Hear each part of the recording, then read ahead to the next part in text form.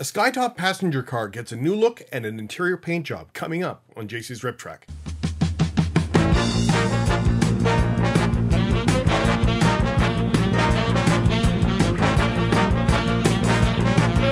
Hi there, my name is John and welcome to JC's Riptrack. If this is your first time here and you're looking for advice and tips on how to transform your plastic models into something that looks like it belongs on the rails today, click on subscribe and that little bell icon so you can be notified every time there's a new video. Have you ever tried painting the interior of a passenger car or a locomotive? How did it go? Please let me know in the comment section down below. When I first set up my Patreon page, Marcel Verleur, known as Cloverdale Rail on YouTube, asked me if I could do a repaint of a passenger car rather than a weathering project for him. Now, I'm always up for a challenge, and as a result, Marcel became my first formal commission through my Patreon page.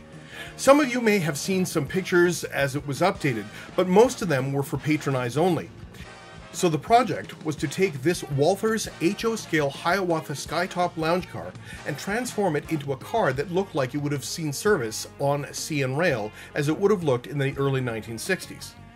When Marcel commissioned me, he wanted it as a lounge car and not as a sleeper, so I wouldn't have to do any rebuilding of the interior. Still, Marcel's idea was to have a Skytop lounge car in Canadian national colors, complete with a painted interior along with some passengers. Essentially, this was a fantasy scheme, and a special tribute of his part of it. He had some very specific requests about the passengers, which I will get into a little later. The first part was to almost completely dismantle the car. So this was more than simply removing the trucks, as I had to get at the interior to paint it and to add the passengers. The rear canopy came off first, followed by the sides, the roof, and the outside part of the vestibule at the front of the car. Once I had these off, I could look and see if there was any further part separation in order to make the painting process easier. However, the clear plastic for the windows on the side had been glued in, and the rear canopy was one entire piece of clear plastic that had been painted with the Hiawatha colors. Masking was definitely going to be a major part of this project. Now, the second step was to prime the interior. It may be obvious to say this, but when working on any model with an interior, it is far better to paint these inside parts before assembling the rest of the model. It's far less work this way, and it allows for a lot more room for mistakes. Checking out the prototype photos and vintage video, Marcel and I decided that the interior colors would be red for the carpet, white for the walls, and blue for all the seating. Since these were bright colors, I primed the interior using Stynylrez's white primer using an airbrush. There was one interior clear plastic window that I would have to mask off before the white primer, but there would be a lot more masking that would come later.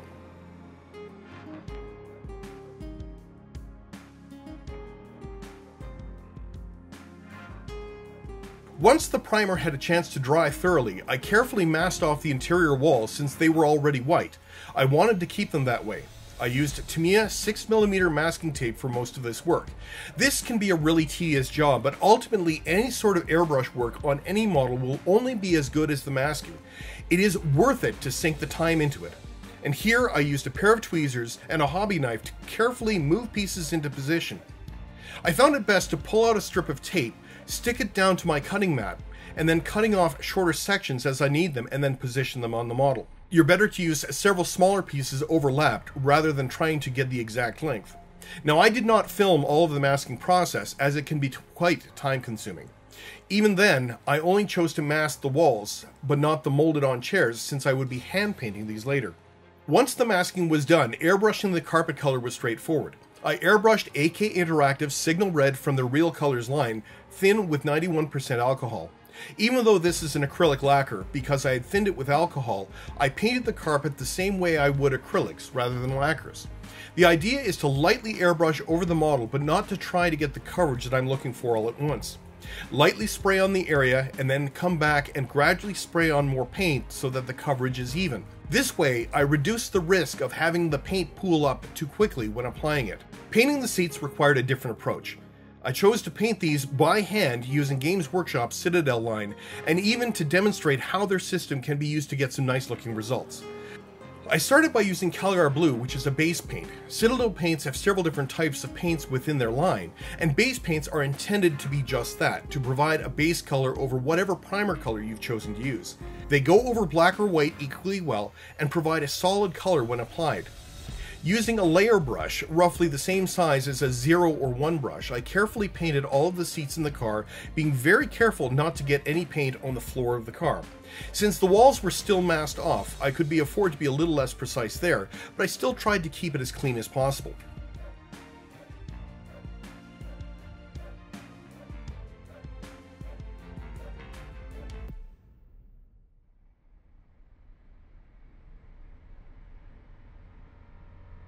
Because these seats and the figures on them would be observed through the windows, I wanted to use a dramatic lighting trick on the seats that one could see the detail when looking through the clear plastic windows.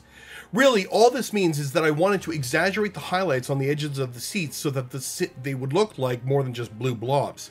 The Games Workshop paints are ideal for this, and is very much the style of the models in that iteration of the hobby.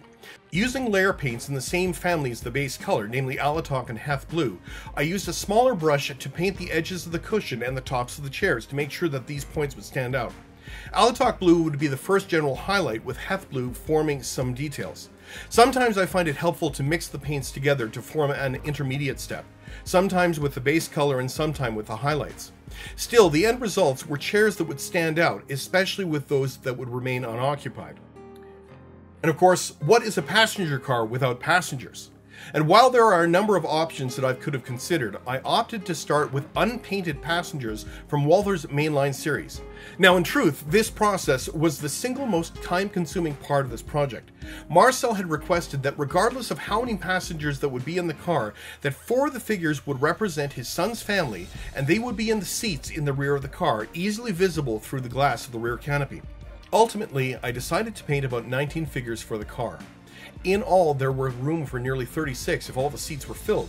Going with about half to a third would have given the impression of an active car without it being too crowded. Still, the process of selecting, priming, and hand painting these figures took the largest amount of time in this whole project. So much so that I've decided to split the footage off and create a whole other video sharing the techniques of painting with those tiny little miniatures and the thought that goes behind it. So while I am sharing a couple of teasers of what that looked like, when I release that video, I'll put the link up in this corner. Once the figures were finished, I fixed them in place using a tiny bit of CA glue after first checking how they would fit in their respective seats.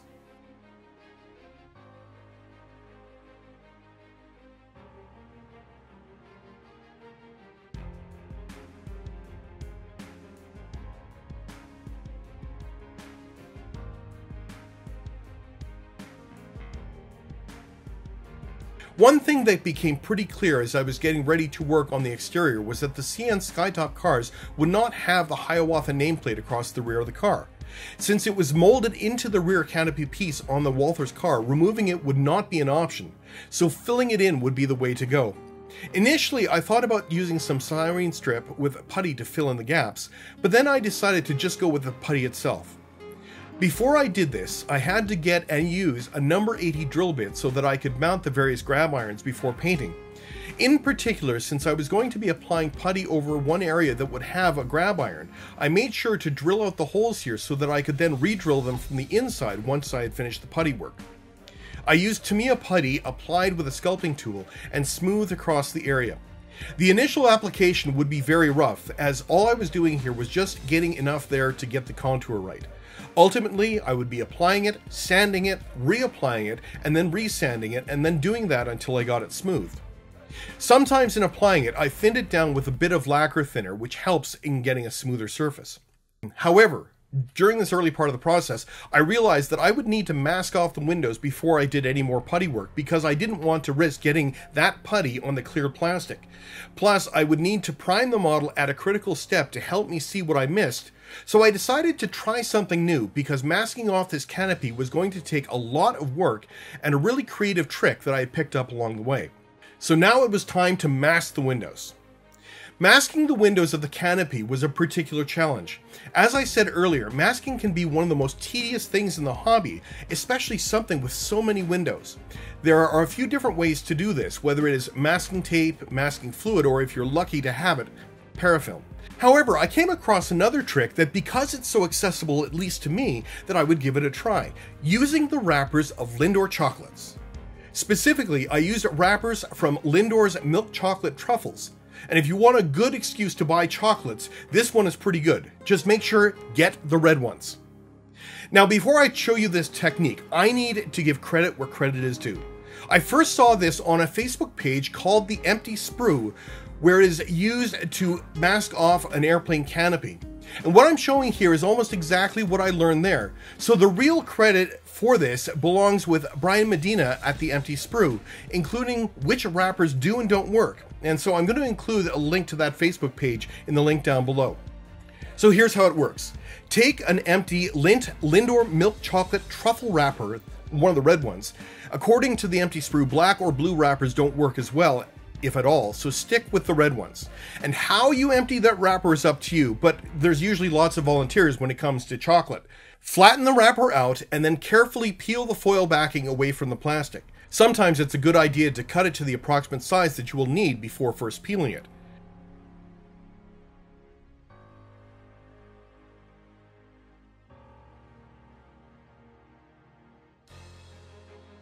Place the peeled foil backing across the surface windows that you want to have masked, and then gently press it into place and rub it first with your finger, and then take a dense but soft sponge-like material to burnish it to the shape of where you want the mask to stay. I use the edge of one of those foam inserts that you can find in locomotive packages that hold the railings in place when first shipped. This worked the best for me, but you can try different ways of burnishing it down.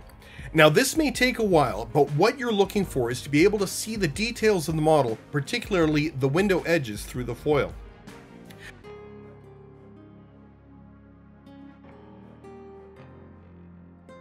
Now once this is done, take a brand new number 11 blade and gently and carefully cut along the edges of the foil, usually at the window's edge.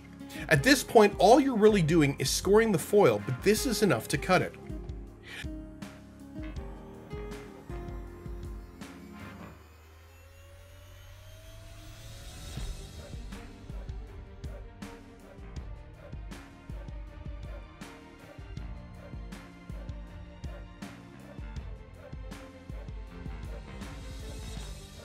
The last step is then to carefully peel away the stuff that you don't want masked. And this you may need to cut a little bit more, and it's always a good idea to do some more burnishing to the foil once you cut off the excess.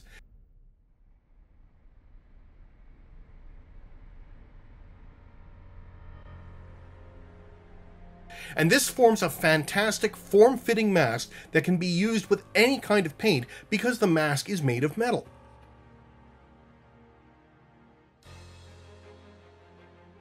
And as you can see here, it worked very well on both the canopy and the side windows of the car. And the canopy was all one piece, while the side windows were separate but glued into place. So this method works with both molded as well as two-piece glass. And I'll be using this method again, especially given the amount of practice that I got in with this car.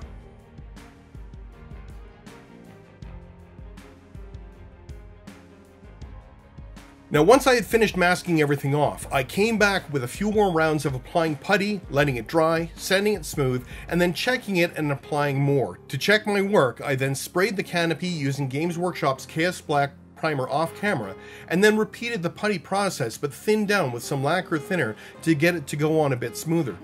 Once this dried, I then sanded it down with increasingly finer grit sandpapers until I got the shape and the smoothness that I was looking for. And once this was done, I set about to glue the various grab irons into place. And it's amazing how this detail really adds to the model, even before the paint. There were two stirrups that I intentionally left off the model because they would interfere with the trucks on the tight curves, and I did this with Marcel's permission. Where I hadn't already done so, I used a number 80 drill bit to carefully drill out the holes and then place the appropriate size piece in place, securing it by holding it with tweezers and touching it to a tiny amount of CA glue, and then pushing it into the appropriate drilled out holes. Since I was going to be assembling the model in the next step, the orange plastic of the interior vestibule wall needed to be primed black. Using Stynylrez Black, I quickly sprayed this down before moving on to the next step. I would end up leaving this simply black without any painted detail, more as a stage lighting effect. I wanted to keep the area dark and not have too much attention drawn to it. Now it was time to get the car back together. The first thing that I had to do was install Rapido's Shorty passenger lighting kit. In order to make it fit, I had to cut a small space out of the top interior walls of the car, and I did this off camera. I opted not to glue it in place so that the batteries could later be replaced, and using the confines of the model to hold it in place. This lighting kit is activated using a magnetic wand held over the switch, which in this case was towards the rear of the car, just beside where the canopy joins the rest of the car.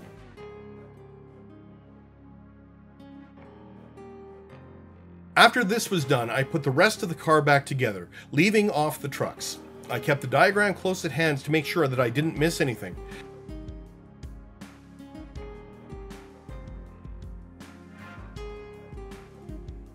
Now, one significant step that you don't see me using on the car is using a spray can primer to paint the whole car black. It's out in my garage and it's not convenient to film. Games Workshop's Chaos Black is an excellent primer. It is a great deep black color on its own and receives any sort of paint really well, and the can sprays very well. Now, I've tried various automotive primers and I keep coming back to Chaos Black, even if it costs a little bit more. It's definitely worth it no matter what model you're working on. Once the primer had dried, now came the task for masking off the model for the light gray markings. And this time around, I used Tamiya masking tape and yellow frog tape. In this case, I wanted to use the sharp and straight edge of the tape. I made sure to try to keep this masking tape off the foil wrapper masks on the windows, but there were some places where it was unavoidable, but it wasn't too much of a problem. Most of the masking I did off camera with the Tamiya regular model masking tape, but for the rear canopy, I used the newer Tamiya tape that is designed for curves. This was a much better option, as the tape seemed to be made of a type of vinyl which can stick to curved surfaces a bit better, or can alternatively provide a curved line on your mask if you need it. The stuff works well, I do recommend it. Once the masks were all in place, it was time to airbrush the stripes. As this was a Canadian National passenger car, I used Rapido Paint's CN lettering gray. Since this was based on the actual prototype color, I couldn't get any more accurate than this. I find that the Rapido paints thin well using Tamiya's X20A thinner, although 91% alcohol works just as well. When spraying an acrylic like this over black or any dark color, I found it much better, like I did with the interior, to do several light passes, misting the color over the surface, and then slowly building it up until it was opaque. This could give me a much more even coat.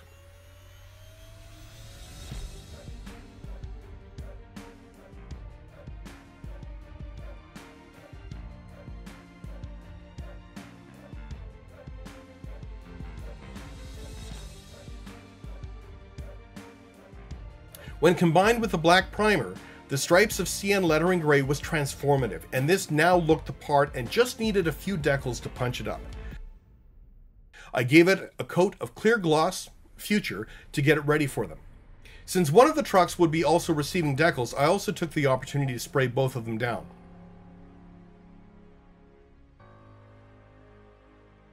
When preparing for this work, I ordered a set of decals from Black Cat Publishing. And while Black Cat did not have any decals for Skytop in any configuration, Marcel and I worked out that the Cove series would work the best, and the car would be known as Beaver Cove, with an appropriate road number. I applied the decals with my usual method, applying it over a glossy surface using microset, letting it dry before applying microsol, and then repeating the step if necessary.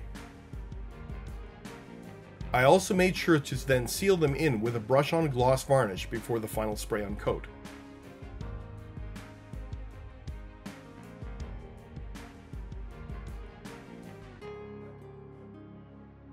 Passenger cars are usually fairly glossy affairs. They're well polished, and most of the in-service pictures that we could find of the existing Skytops in CN's fleet saw them with a fairly shiny finish.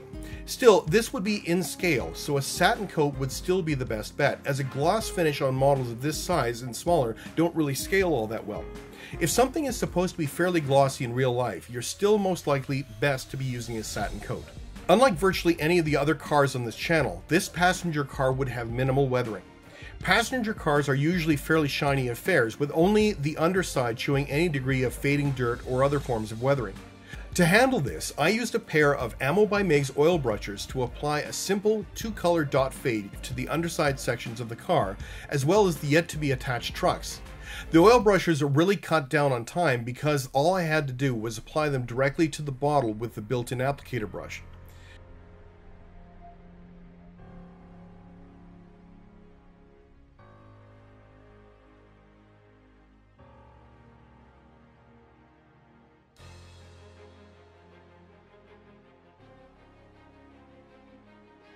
Once I had applied the dots, I then blended them with a brush using odorless thinner.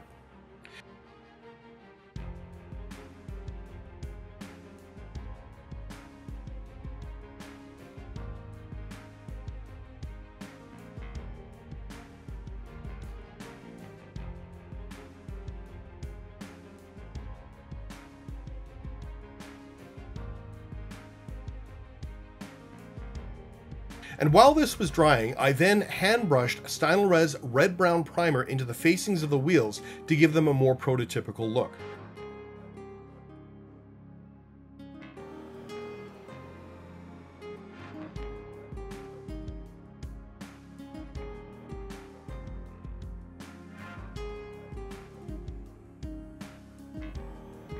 Now the last step was to go back and remove the foil mask from the windows, and this required a bit of care using the edge of a number 11 blade and tweezers as well as a small pin. And while it took time, the payoff was ultimately worth it. The masks worked perfectly and the paint around the windows had a razor sharp edge.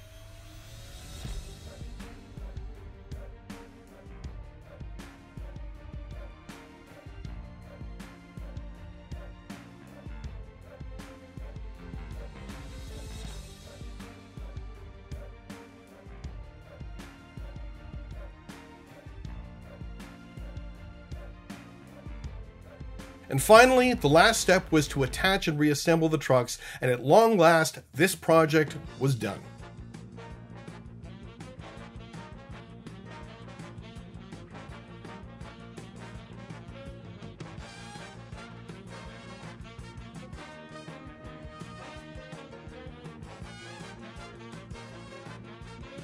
Now this was a great project. While this isn't my usual fare of rust and grime, transforming this passenger car into something personal for Marcel was fun to do. It was also by far the most time-consuming project that I've so far worked on. And the real challenge for this episode was cutting down hours and hours worth of footage to show here, and realizing that I would be better to save the painting of the passengers for another video, and another one going into a bit more detail on the chocolate wrapper masking. So watch for both of those coming soon. So I do hope you found this helpful, and the major takeaway from this project is using something that you might not expect to great effect, namely a chocolate wrapper to make extremely effective masks for complex window patterns. Don't be afraid to try out some new things, even if those things seem to come from very unexpected places. Besides, how often does a modeling project encourage you to go buy and eat chocolate? So if you want to get more tips on how to get the most out of your weathering and painting projects, don't forget to hit subscribe and that little bell icon so you won't miss any upcoming videos. Also, if you haven't already, check out the other videos on this channel as well as some of the social media links down below.